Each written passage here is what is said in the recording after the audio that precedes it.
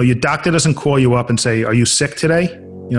Don't expect your accountant to call you if he's not the right accountant, but reach out to him. Business of Architecture, episode 239. Hello, Architect Nation. I'm Enoch Sears, and this is the podcast for architects and designers where you'll discover tips, strategies, and secrets for running a profitable and impactful architecture practice. If you haven't already, get free instant access to the 4-part architecture firm profit map video that I prepared by going over to freearchitectgift.com. Today's podcast is sponsored by BQE Core, the all-in-one solution for architecture firm management. From project management to accounting, time and expenses, billing, and business intelligence, Core makes work easy. Get a free trial at businessofarchitecture.com/demo. A big shout out for M. Rainville that left a podcast review on iTunes. Fantastic. We are up to literally 98 ratings on iTunes. So if you want to be number 100, that would just be pretty awesome. M. Rainville, thank you so much. You say, I currently work in the corporate architecture environment. This podcast is helping me gather my mind and prepare for the inevitable transition to starting my own firm.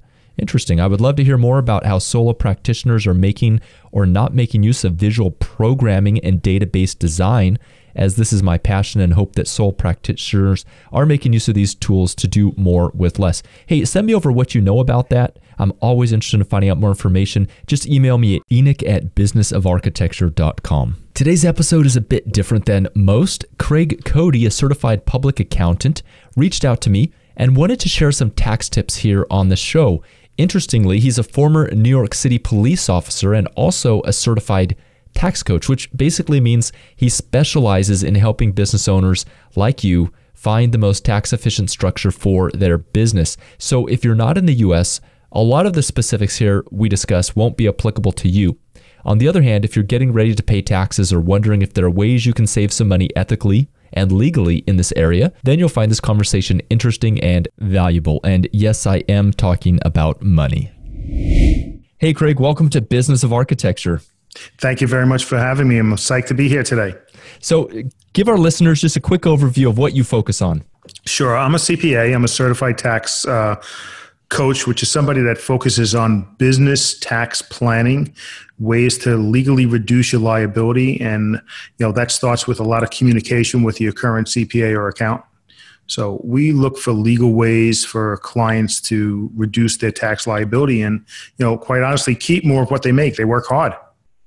So we do have an international audience here. And are this conversation going to be exclusively US based, or are there going to be things that can be applied to other nations as well? I think there's definitely the communication part cannot hurt in other nations. So I'm not that aware of the different tax issues in different countries, though I've had some clients in different countries.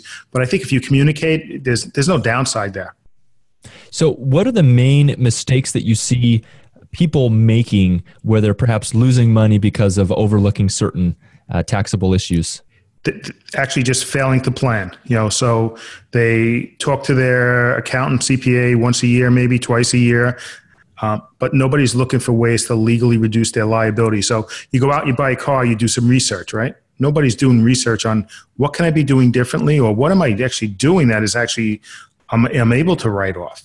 So people fail to plan, and by failing to plan, all they're doing is putting the right numbers in the right boxes, and they're typically costing themselves a lot of money.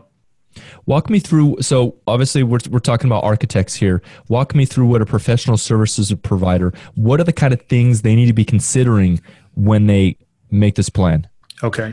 What type of entity are they operating out of? Typically what happens is they're ready to start a business. They talk to their attorney and he says, okay, we'll make an LLC because, in your state, that's the best legal protection. Or we'll be an S corporation, we'll be a corporation, or just be a sole proprietorship. There's no coming together of your attorney and your accountant and saying, okay, what works best for both ways? And there is a way to get your cake and eat it. So that's a big one. Actually, having no retirement plan is a big issue. Are you able to hire your kids? There's ways to make that summer camp or that hockey camp tax deductible. Are you taking advantage of different types of family and medical benefits you can take care of? Do you have a home office? Are you spending enough time working out of your home to qualify for a home office, which then makes any travel between your home office and your other office deductible? Are you taking car expenses, auto expenses? Are you deducting your meals? It used to be up until December 31st. If you had a home office, you could have a home athletic facility, which meant you could write off your home gym or your pool.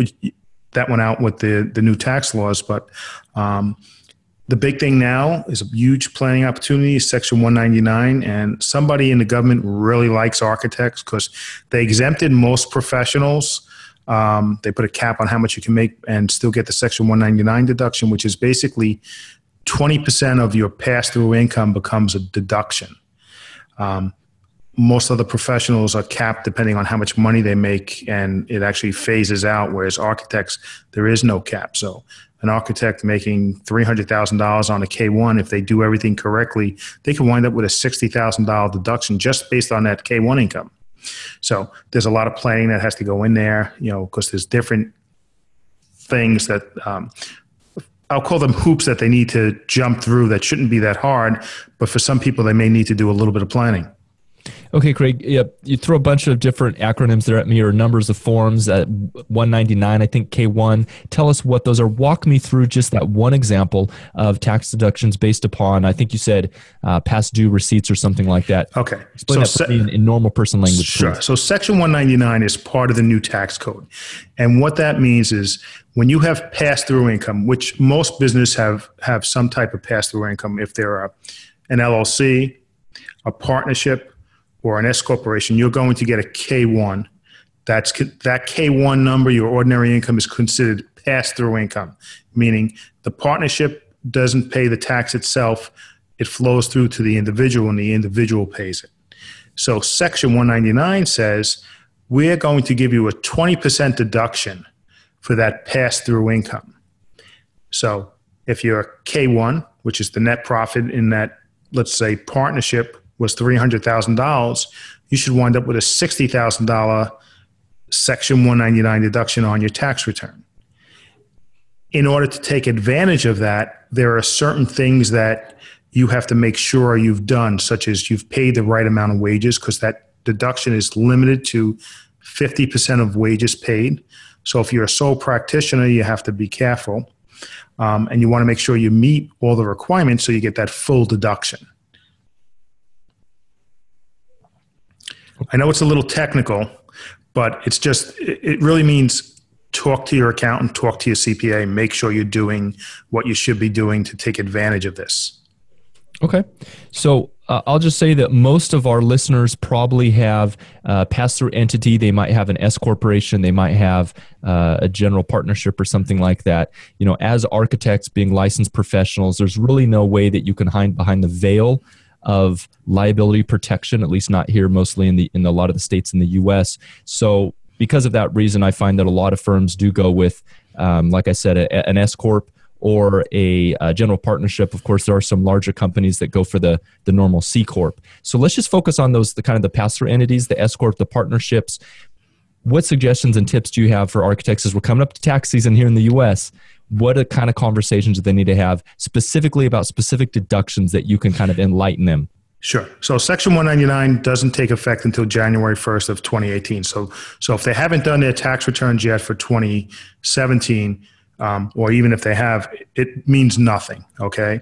But if they haven't done their tax returns, architects were allowed to claim a deduction on the domestic production activities deduction, which came down to, that was like a 9% number. So a lot of names, a lot of numbers. When you meet with your accountant or CPA, say, hey, am I entitled to this domestic production activities deduction? Which can be, that was 9% of whatever your domestic production activities income was. Most architects, that's going to be your net income. So you need to communicate with them to make sure you take advantage of that. Going forward, you want to make sure, do I have the right entity? If I have the wrong entity, is there a way to change it? Is there a way to change it retroactively? So you have to have this conversation with your CPA or your accountant to see what we can do. And a lot of times there are ways to change things retroactively. Sure. And what would they be looking at in deciding whether they have the right entity or not? What are the things that typically would be considered? Well, we're always talking about things from a tax perspective. So they may be an LLC for liability purposes. And like you said, most professionals don't have that much liability protection. All right. But from a tax perspective, you may be able to make an election to have that LLC taxed like it is an S corporation. So you get the best of both worlds. So you want to have that conversation, and hopefully the person you're dealing with is knowledgeable enough and he knows about the different things that you could do. Yeah, I mean, I think according to my memory, and I guess this is on the record, I'll have to look this up, but I like here in California, I don't believe that you can even have an LLC as an architect. It's just not even allowed.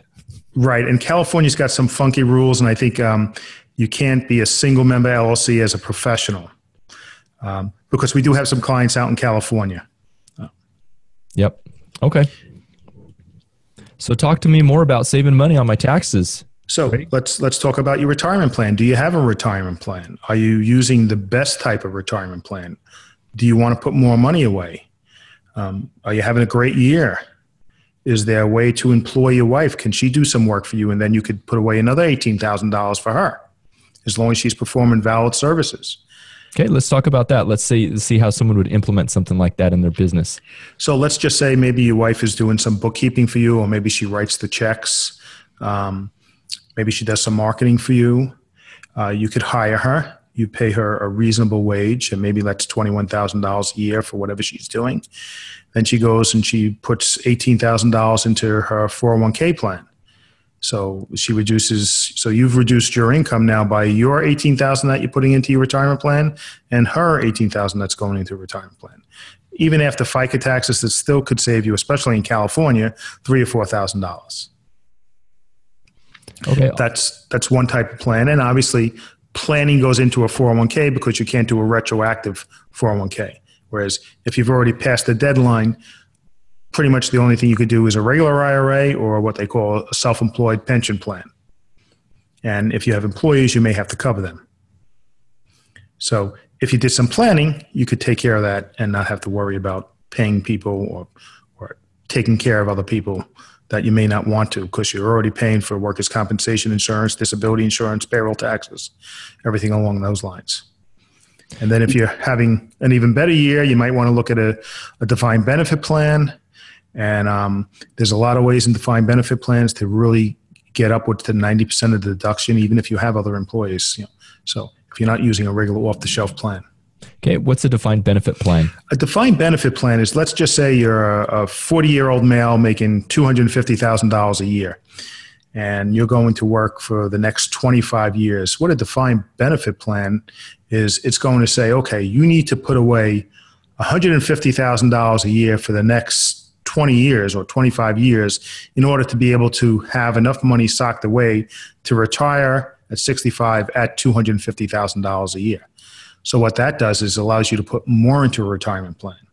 And a lot of people typically shy away from this because they deal with the big mutual fund companies out there who are using off-the-shelf software, and they think, well, if I put a ton of money away for myself, I need to cover all my employees, and it's going to cost me a lot more money.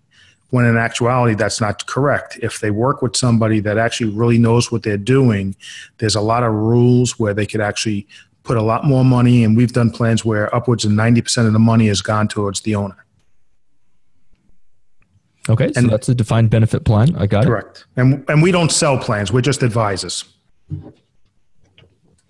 Then we have the home office. I think most self-employed people are spending some time at home working, whether it's, answering emails, doing billing, writing proposals. So if you have space in your home that you use exclusively for your business, you now get to deduct a portion of your real estate taxes, your mortgage interest, your utilities, your repairs, your maintenance as a home office deduction. Additionally, based on the new tax rules where your real estate taxes and your state income taxes are capped out at $10,000 a year, that's a way to recover some of those expenses that you're not going to get in the future. When you have a home office, you typically have to spend at least 15 hours a week working there to be a bona fide home office. Now, your travel between one office and the other office becomes deductible. So now those vehicle expenses that may not have been legitimate in the past become much more legitimate. Okay. And if you haven't been taking them in the past, now you're eligible to take them because it is truly business mileage. Let's say there's someone who owns their house. For instance, we own our house free and clear. What are the options there? Can you rent space to yourself? You can rent space to yourself, but then what happens is your business gets a deduction and you pick it up as income. So there's not that great of a benefit there. I've heard through the grapevine that there's something about a certain amount of rental income that you can get on your return here in the U.S., and it's not counted as normal income. Is that true? Do you know something about that? Yes, we call that the Augusta rule, and it's basically you're allowed to rent your house out for up to 14 days a year and not pick up that rental income as taxable income. And we call it the Augusta rule because it probably has something to do with the PGA Tour, where they were in some remote area, there were no hotels, and they wanted to entice people to rent out their home. So if you rent your home to your business, let's just say for up to 14 days a year, you do not have to pick up that as income. So maybe the first Monday of every month you have a meeting of, your senior people in your home office, now, and you're going to rent your home for the day, you now get to deduct that rental fee on the business and not pick it up as income. So that could be, thousands of dollars that you're not paying tax on legally. Makes sense. So you mentioned hiring our children, and a lot of times we hear about politicians that hire their children and all this kind of shady things going on. I mean, is there a legitimate way to do that that's really 100% square ethically, but then also allows someone to get some tax benefit from doing that? Most definitely. So number one, everything you do, you need to document. So when you hire your kids, you have to make sure you document what they're doing. You have to pay them a reasonable wage. So you can't be paying the kid $100 an hour to stuff envelopes. You document it throughout the year. You make sure they get paid and the money gets directly deposited into their bank account, their personal bank account. And then what you do is you use that money for either, to pay for their summer camp or their hockey camp or whatever it is. It becomes, so you're effectively making that a deductible expense. Or we have a lot of clients that use that to fund Roth IRAs. So by the time the kid's, 18, 19 years old, he has a ton of money saved up. And when he goes to take it out, he's going to pay no tax on it. We tell our clients you need to document every week. Typically, kids are working, on Saturdays, or maybe they're working one day after school, depending on their age. The tax court actually ruled you can use kids as young as 7 years old. I don't like to have anybody employ anyone under the age of 11. But you just have to make sure you document it, that they get paid a reasonable wage, and you do it the correct way. And there are some ways where you could actually do it where they're not actually subject to FICA tax, which is that 15% tax. So in a place like California, where upwards of, you might be in the 50% bracket based on the state and the federal tax rate, you might wind up paying 15%. But that's a 25% savings, 35% savings on $5,000 or $6,000. And if you have a couple of kids, that could turn into a lot of money in your pocket. Awesome. So what are the quick wins? Obviously, there's the whole idea of tax planning. Sure, go talk to your accountant, and that's great advice to give to our listeners. But do you have any other quick wins, things that you can give us here in this interview, Craig, that they can just take away and instantly pocket some cash in the old wallet? There's nothing you could do instantly because you have to document everything, and it has to be done over time. But if you start today and you start planning today for the full year of 2018, you'll put a lot of money in your pocket. We typically save a client, we start at about $20,000 a year. I would say the typical client that comes to us for tax planning is saving $20,000 or more a year. So in 5 years, that's $100,000 in savings. That's a lot of money. Yep. So in addition to what I'm looking for here is tips we can give our audience, takeaways that will make them money over time. So things that they should be talking to their accountant about. You talked a little about being able to hire family members. We talked about, retirement planning and how to maybe maximize that for future. What are the things there that you want to bring up, Craig? Well, I think you want to have a conversation. Am I in the most tax efficient type of entity for my business? That's a big one, and that we see very, very often. We talked about retirement planning. We talked about hiring your kids. How about a medical expense reimbursement plan? Do we have high medical expenses? Depending on the type of entity we are, we could set up something called a medical expense reimbursement plan and deduct those expenses they may be deductible, but because the threshold we need to meet in order to make them deductible is so high, we don't get to deduct them. So I had a conversation this morning with a parent who had to send his child to a special school. It was costing them over $100,000 a year. The child has a severe injury. For some reason, the school district won't cover it. So we are setting up a plan where he could actually get a deduction for that through his business by doing some planning, and he'll get a deduction of over $100,000 next year. It just comes down to talk to your accountant, talk to your CPA. What can we be doing differently? I tell people, your doctor doesn't call you up and say, "Are you sick today?" Don't expect your accountant to call you if he's not the right accountant, but reach out to him. Okay. Force him to talk to you. If he still won't talk to you, then you need to go and find somebody else. There are people out there that will talk to you. How aware are accountants generally of these type of ability to save money? Because the few accountants I've talked to, a lot of them, it doesn't seem like they proactively go out of their way to do any of this tax planning with their clients, which absolutely blows my mind. It makes no sense. I just don't understand how that could be. They're aware. What happens is they're overwhelmed. They don't set up time for planning. They have all their clients coming to them the busiest time of year. There's no time. There's only time to get the right numbers in the right boxes. And then the cycle repeats itself all over again. Whereas there are accountants out there that, focus on tax planning and say, you know what, if you're going to work with us, you need to do A, B, C, and D in order to work with us because we want to save you money. And that in that case, you're looking at your accounting fees as an income item instead of an expense item because it's saving you money. Awesome. So if any of our listeners wanted to reach out to you, Craig, how would they do that, and what kind of services does your company provide? So we're a full-service CPA firm. We only work with business owners and real estate investors. We're actually setting up a separate page on our website at craigcodyandcompany.com/architecture, where they can actually request a free copy of my book, The 10 Biggest Tax Mistakes That Cost Business Owners Thousands. They can call us at 516-869-4051 or email me at craig@ccodycpa.com. Go to our website, check it out, and touch base with us. And at the very least, get a paper copy of our book. Awesome. Where could they pick up a paper copy of that book? All they have to do is go to that landing page, craigcodyandcompany.com/architecture. They'll pop in their information, and my assistant, Adina, will send it out to them. Okay.